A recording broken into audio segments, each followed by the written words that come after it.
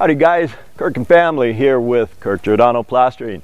Today what we're going to do is, the folks here from the PTA called me and said, Kirk, we need to smooth this wall out because we're going to apply a finish for a chalkboard so the kids could come over here and draw on.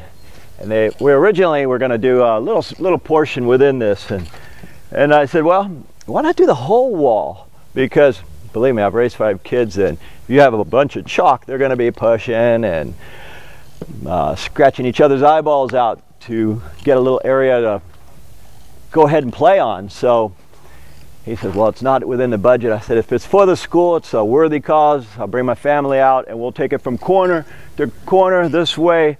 There's plenty of room for all the kids. In fact, when I left the house this morning, I stepped over a bunch of chalk that the kids were writing on the ground. So anyway, what we're going to do here is we are going to pressure wash this, and fortunately there's no lead in this paint because the school district doesn't mess around. It's only a 3-month-old paint job, so we still got to get smudge marks off, grease or whatever this was, and prep this. We're going to then apply a bonding agent to this wall. We're going to cover it, and myself and my family are going to go ahead and apply it. Here's my experienced workforce over here. That's my lot right there. They'll apply it and I'll spread it out, and then we'll hard rubber float it to give it the smoothest finish possible. They look like they're ready to start working, so we're going to get busy and pressure wash this, and we'll show you how we apply it over this. And one last thing, guys, the fellas here said, hey, we got cinder block. This is not cinder block, this is form boards, and it's poured concrete. How do I know? Because I can see the lines with a heavy dash painted finish. So anyway, as we get ready to apply this, we'll show you how we do it. All right guys, we're doing the fun stuff, the bonding agent. So we're putting the bonding agent. The most important on the bonding agent is make certain you get around the edges, because the edges are what would peel off first.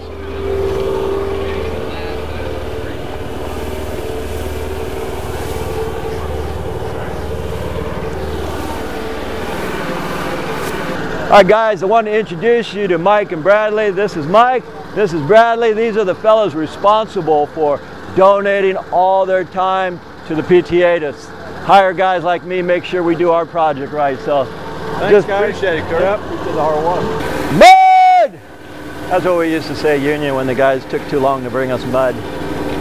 Come on, boy. Fill us up. I just sit here. Heck, I can go sit in my truck and these guys know how to do this already.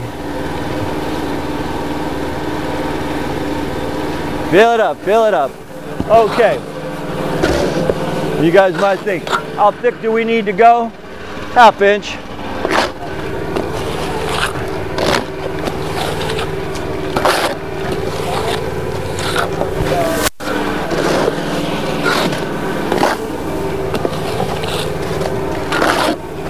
And guys, we're just using regular premium cement mixed with sand. We buy the sand and we mix it with the sand that's on the truck. This is not pre-mixed stuff like you get at, say, Home Depot or Lowe's. That product would work.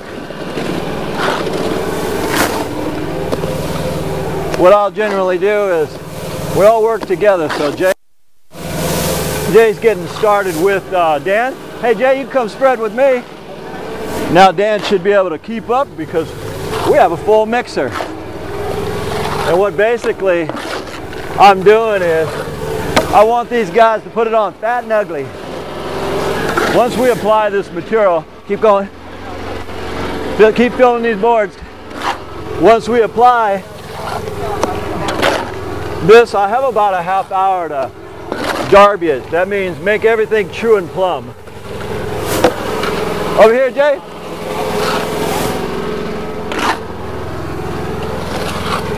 On all the bottoms, you hit the tops. Okay. What I like about these guys, they do the stuff I don't want to do, the low stuff.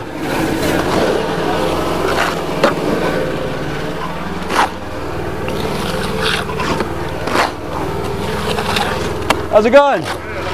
All right.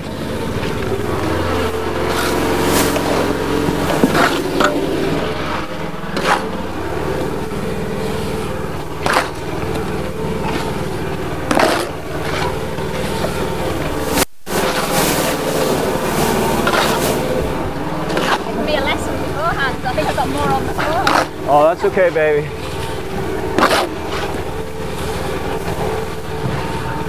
That's all right. You make it look so easy. Because I'm a professional. Really? I'm supposed to make it look easy. It's hard to get it on. Stay on without dropping it. You have to get it. Well, the English wife, she's only been doing this for a little bit. Now Carl, Madeline, Jay, Dan, these guys have been doing this with me for a long time.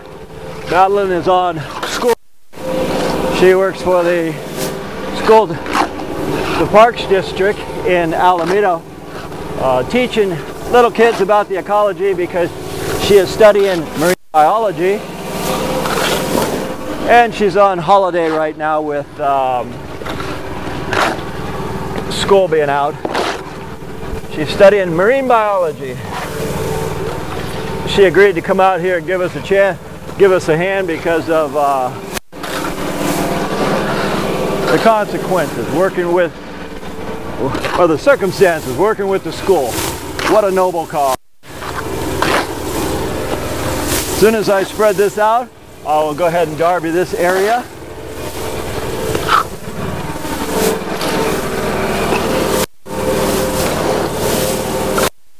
Hey, baby. That's it, baby. You do whatever you can.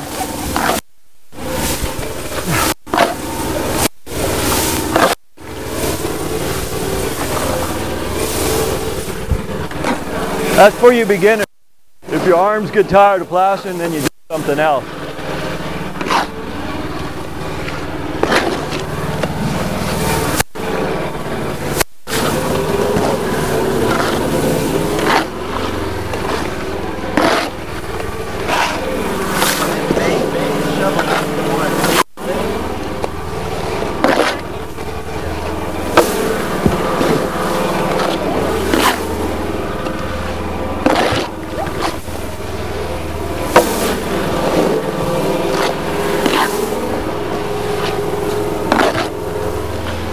Fat and ugly, guys, fat and ugly.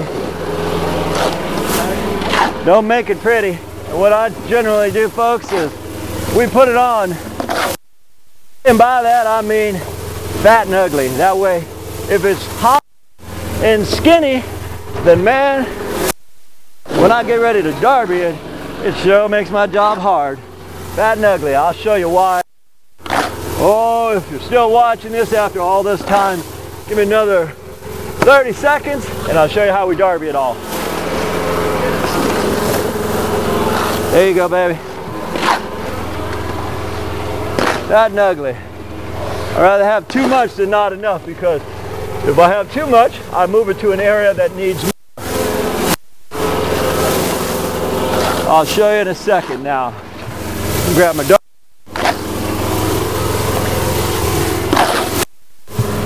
Okay, guys. Give me that pool trowel.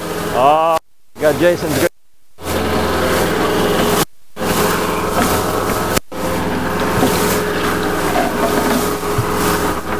What I'm doing, guys, is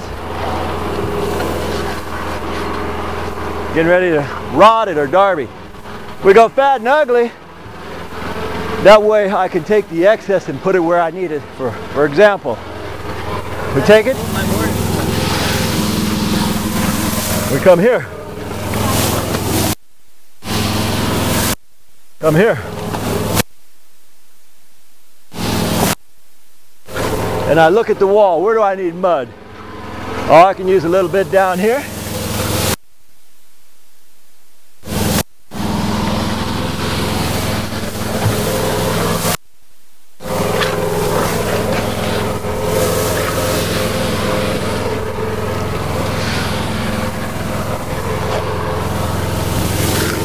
You have too much to do union forever, day after day after day, month after month. They would blow it up with a pump, all of that pump. All right, You guys got the idea. If you ever want to do a playground, turn it into a chalkboard. All these steps are necessary. So we're going to take the whole wall. We're almost done. Then we're going to take about an hour break. Let this set. Then I'm going to hard rubber float it, make it as smooth as possible. So when they apply their chalkboard finish, now I'm not certain how that's going to go. If they're going to paint it on, hand apply it like us, but we'll cross that bridge when we get there. We're not actually doing that. The PTA members are. Okay guys, we are done with the skim coat. Now skim coat, all I had to go was enough to cover all the block lines. We're going to let this set for a half hour. Madeline's got a real job she's got to get to, and my wife is going to leave too and go home. And thanks guys, Jason and I are going to stay here and watch this dry and float it out. We'll show you that part too. Okay guys, Jason and I are putting our final touches on this wall, and what we're doing is, because I darbied it, I left darby lines in it to open it up. Now we've got to hard rubber float it. I got to get the darby lines out, number one, and number two, I want to compact it and make it as flat as possible. This is the way to make it as flat as possible. And you folks, little tips are, just take your float up here, get that stuff out. If you got any holes like this, you can just use your finger, push it in and remove all that stucco out of there. You don't want the drains clogged. And with this particular project, it's been quite amusing. I had a little fella come up to me and say, "Mister, can I play in the sand, the back of your truck, play with the sand?" And I thought, "Get out of here, kid. No, you can't. It's too dangerous." Then he asked me, "How much longer are you going to be here?" And the way he asked me that, I thought, how much longer am I going to be here? It reminded me when my kids were younger and Jackie and I would go on away for a weekend. They'd say, "Hey, how long are you going to be gone? You need me to carry your bags outside?" And I think, uh-oh, party time. I guess that's what these little fellows are thinking as soon as we leave. But that's not on us. We're just doing our job, and somebody else got to watch this wall. Today, what we're going to show you guys is how to smooth out a wall as smooth as you can get it. About, say, a month and a half ago, we were here, and we're at a school, and they asked me, "Gee, Kirk, can you get the concrete lines off and the dash finish?" And we said, "No problem." We did that. And the folks that, the PTA members, were under the impression that as long as you can put a coat of cement over it, you can skim coat it with a chalkboard material. Even this asphalt.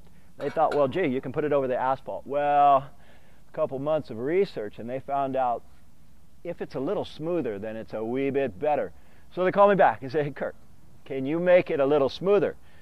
I said, "Absolutely." There's many different materials we can use, such as there's Santa Barbara Smooth Mission Finish, but I chose this one here. This is BMI Marble Finish. What does BMI Marble Finish means? It's got a little bit of aggregate, a 30 mesh, and I'll show you how well it spreads.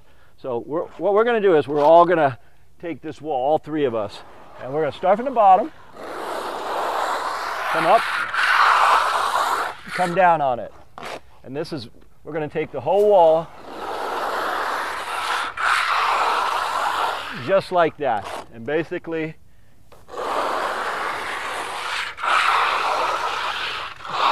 that will smooth it out. When I come to my corner, we just put a little bit on it. And again, folks, this is just so that when they spread this chalkboard finish, it spreads a little bit better, because again, through their research, they have found out that the smoother the finish, the better the chalkboard finish covers. So we're taking it up, coming down. And again, guys, this is very similar to, say, Santa Barbara Smooth Mission Finish, where we put it on once and double it back over. We're taking it out of buckets and just straight up, come down on it, just like that.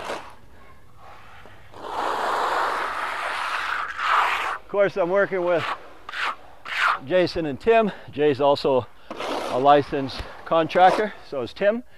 They've agreed to help us out because this is for a good cause. It's for the school. We're doing it no cost, just as a favor to the school, a worthy cause.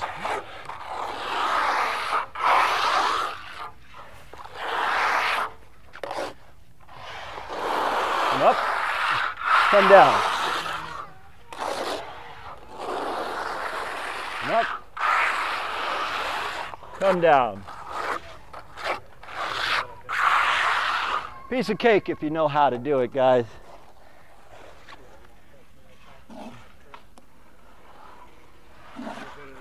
When we get completely done too, we'll try to give you a close-up of the work. Up, come down on it. This is Plastering 101. You come straight up, straight down on it. Come up, straight down. Up.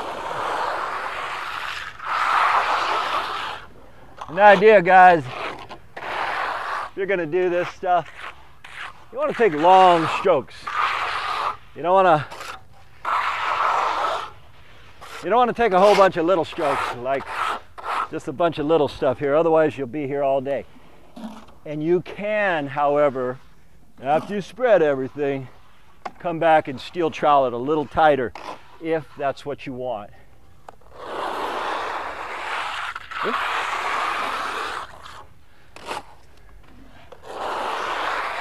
Come up,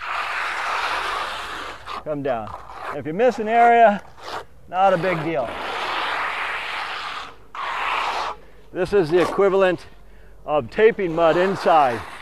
Although taping mud has no sand in it, I will say this, you could only trowel down sand so smooth. So I don't like to use the term glass, meaning we make our finishes smooth like glass, because unless you're working interior, you can only smooth exterior stucco down so smooth. So that glass terminology, or the marble like on the bag, you can get it pretty tight, but there are limits to it.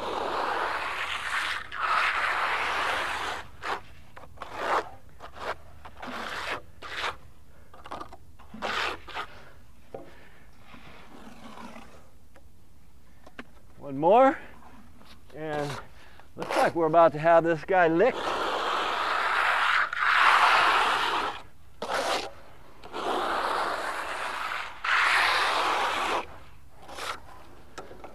One more.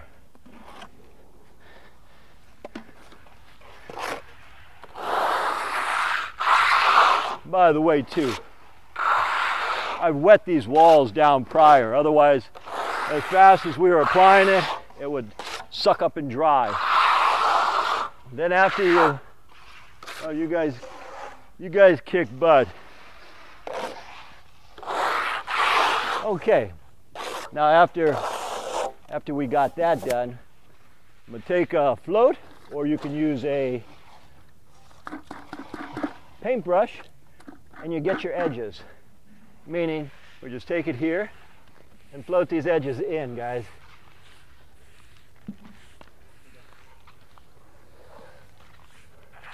That's all we do. We float these edges in, tap out any excess mud. And remember, guys, this is for a chalkboard finish.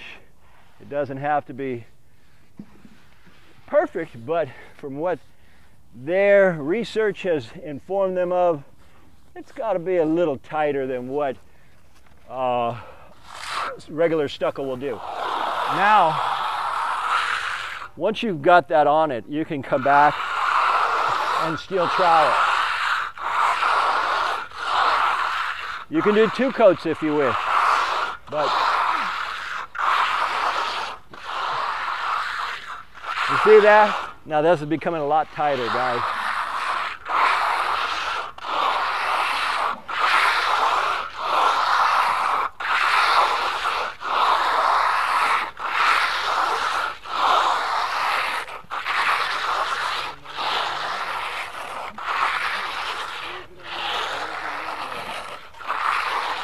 Beautiful, guys, beautiful. Well, we got that licked.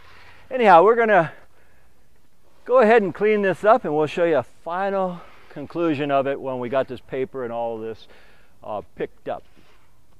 Okay, guys, we spared you the second coat because it's the same as the first. The second coat gets all the chatter marks out, and what we do is, after that spread, we come and we lightly hit it.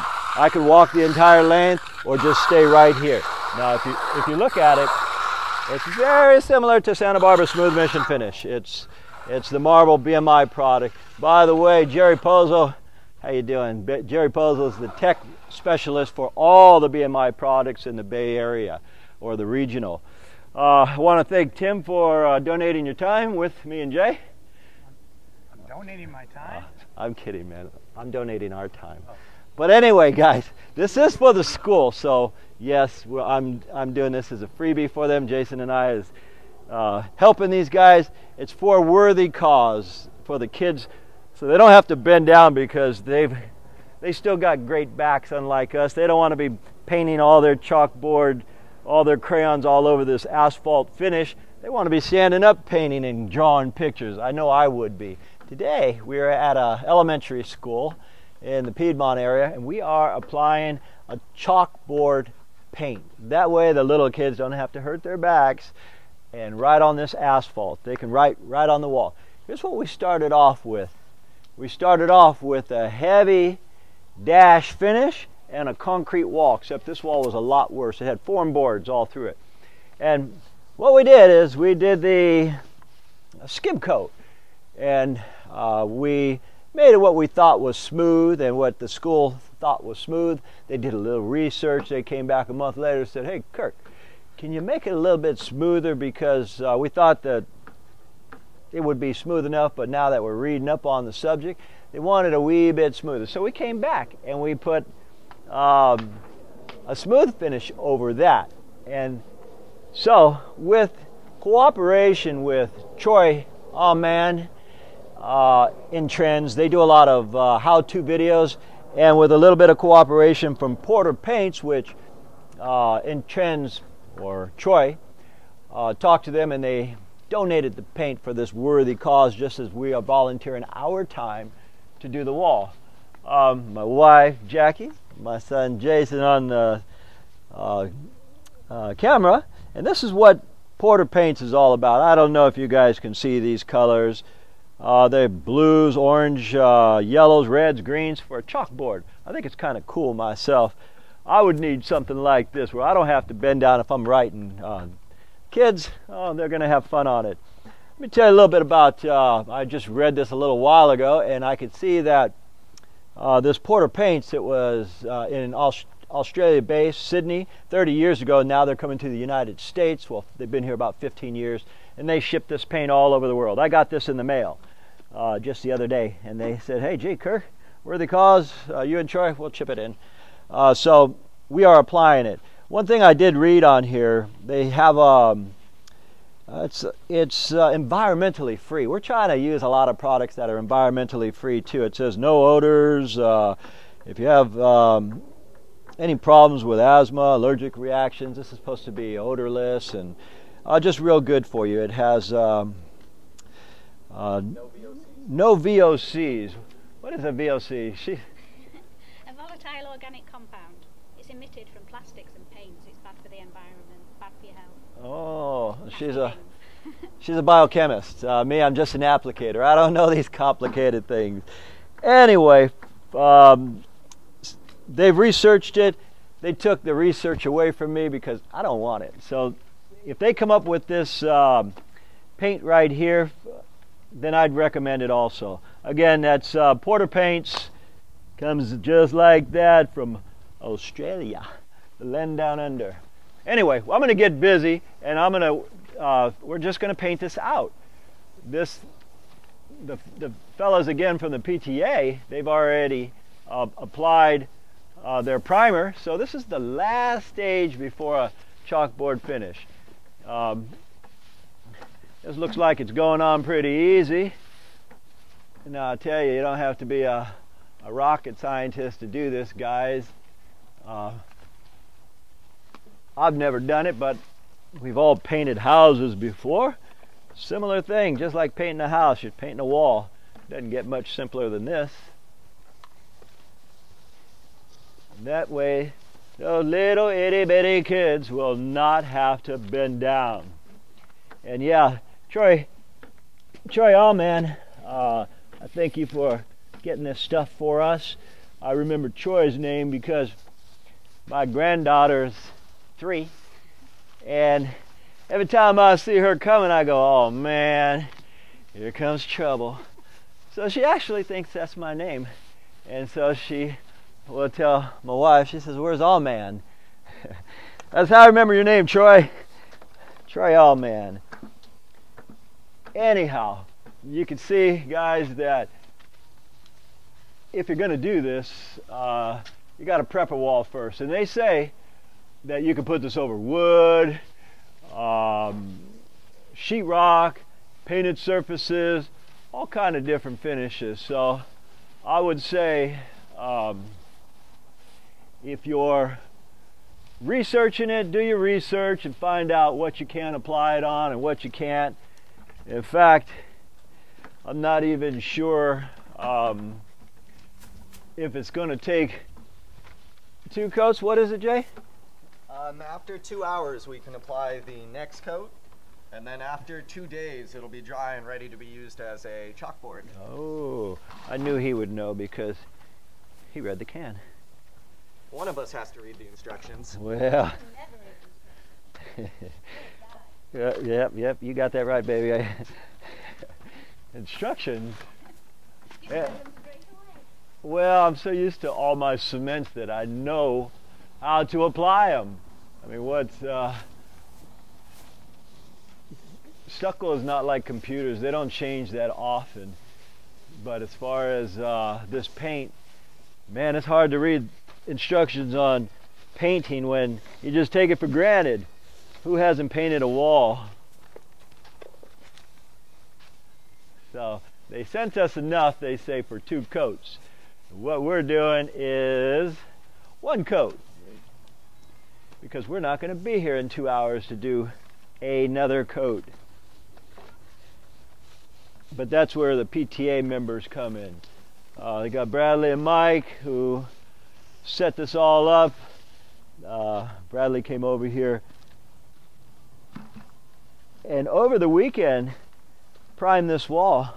What a guy.